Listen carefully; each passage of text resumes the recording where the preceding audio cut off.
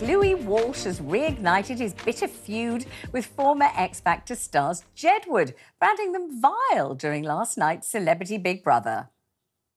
What were Jedward like? They were vile. But they've done well. But they were great for the show. They did. I got 5 million quid for them. Now? I swear on my mother's life. I wish I had a Jedward. And they were vile. But they were novelty. It was great for the show. Yeah. It was all about the show. The pop star twins were quick to respond, accusing their former mentor of being spiteful and disrespectful. First of all, Louis Walsh was never our manager. We met him 4 times. He never sent us flowers and disrespected our mom multiple times. He tried to get us into dodgy contracts, which at our mom we would have signed. He wanted us to sign our life away to people that we're not going to name, who've done all sorts to all his boy bands and girl bands. And how dare you, on television, try and define us when you're all those things.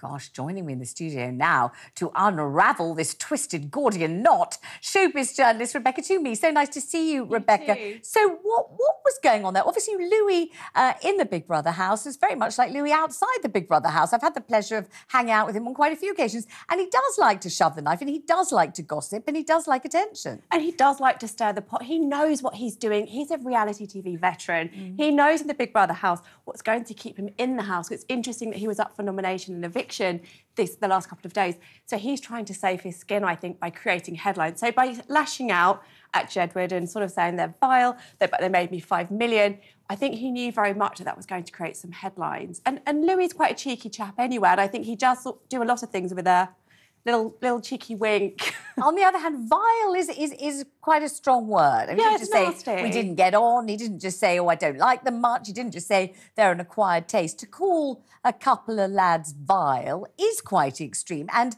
I'm imagining he would have thought that they would respond, which they have. And Jedward are nice characters. They were so popular, so well loved in the X Factor family. And you've met them, I've met them quite a few times. They were just fun. I've never, ever heard in my whole showbiz career anyone say anything negative about Jedward, you know, as their personalities. You can dislike their music, that's fine. But as people, they're perfectly professional, nice celebrities. And they've got lots of celebrity friends. They've got Tara Reid, Gemma Collins, people that enjoy their company. So tell us about the Gemma Collins factor here, because is it true they were just round at Gemma's house? Yes. Happening to be watching Celebrity Big Yes. Brother, Yes. just like the rest of us. I Yes. definitely was watching it. And Gemma was cooking them a roast or something. Gemma Collins from The Only Way is Essex, she's very sort of loving person. She likes to cook people, have people round, but almost like Mama Bear. Yeah. And I think she takes those two under her wing a bit, like lots of people she does. And she defended them as well, saying, you know, why would I be friends with these people if they were those things?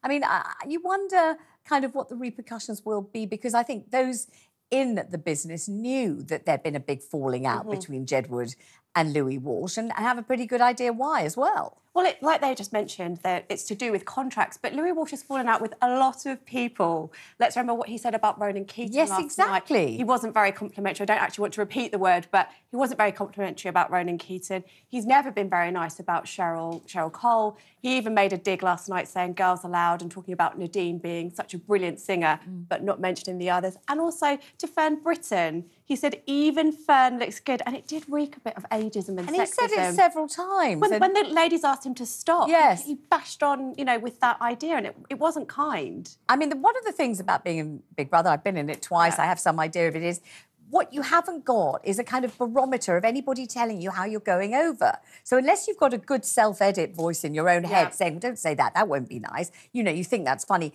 People might not think that's funny, don't say it. Yeah. You could really say a whole lot of things and very badly damage your own reputation if you're not careful. Yeah, and do you remember when you were in it, the boredom that's in the Big Brother house? How many hours? 'Cause I Yes. remember speaking about this before. Yes. How many hours were there? What can I do? Especially if you're a certain level of intelligence, you need to have some level of stimulation.